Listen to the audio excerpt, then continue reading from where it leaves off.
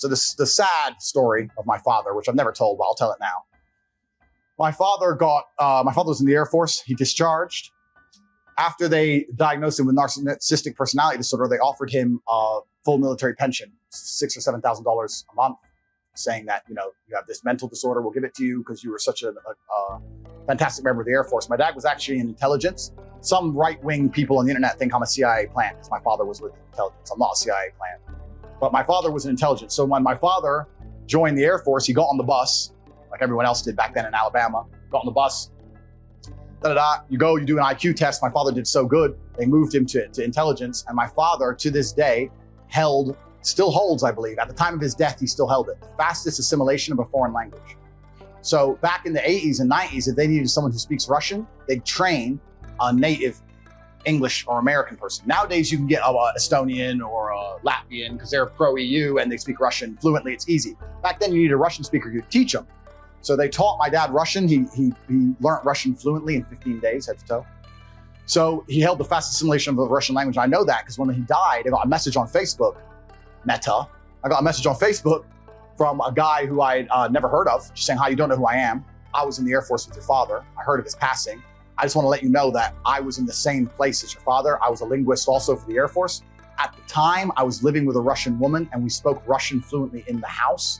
And your father and I started classes at the same time. And I can say with certainty, the way your father learned things was inhuman. It was robotic. Within 3 weeks, he was correcting me on my Russian. Like he was, that's who he was, right? So he spoke Russian and Spanish and German. We were also in Berlin at the fall of the Berlin Wall. So he did a lot of things. So he was a linguist. So he used to listen to the bugs.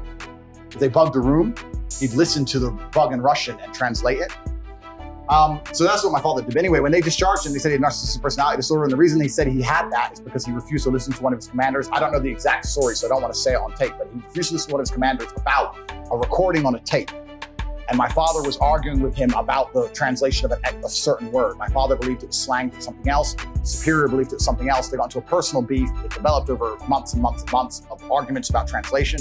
And eventually, my dad ended up being told to sweep outside for 8 hours a day.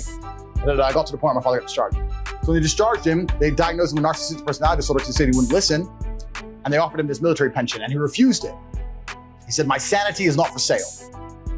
Maybe 10 years before he died, he called me and said, you know, I've been principled for so long and the way the world's turning and what American government's doing, and maybe I should have just signed. Or do you think I should have just signed? He didn't say maybe, he said, do you think I should have just signed? I said, no, Dad, no, you get to live with a pure heart. You shouldn't have just signed it. Your mother's saying that I should just sign it now and because I get back pay. Sign what exactly? Sign the narcissistic personality disorder, sell his sanity and get back pay, which at the time would be like $500,000. By the way, just so you know, a lot of people signed it. A lot of military. I mean, you know, people who got out, you signed, you get all this incredible pension, back pay. And why do they want you to sign this? Why do they want his father to sign this? They wanted to sign it because he admits fault. It's all your fault. You're wrong about everything. You're a psycho. Your sanity is for sale. You sell your sanity for $5,000 a month. Your disability is for sale. Your disability, yeah. Yeah. So he found out that he could get back pay if he signed it. So he had a long conversation with me and I said, look, Dad, I think you did the right thing. I'm so proud of you. And we talked back and forth. He said, you know what? Your mother, this is the time we didn't have money. Your mother is a dinner lady. My mother was a dinner lady at this point. After we moved to England, we had some things, but she was a dinner lady. She got like $400 a month for cleaning plates. She had arthritis. She was starting to get bad knee from standing up all day.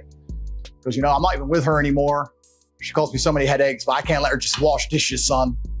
I might just sign it. I was like, well, Dad, the choice is yours. My dad agreed. He goes, look, I'm running out of time anyway. I'm running out of life.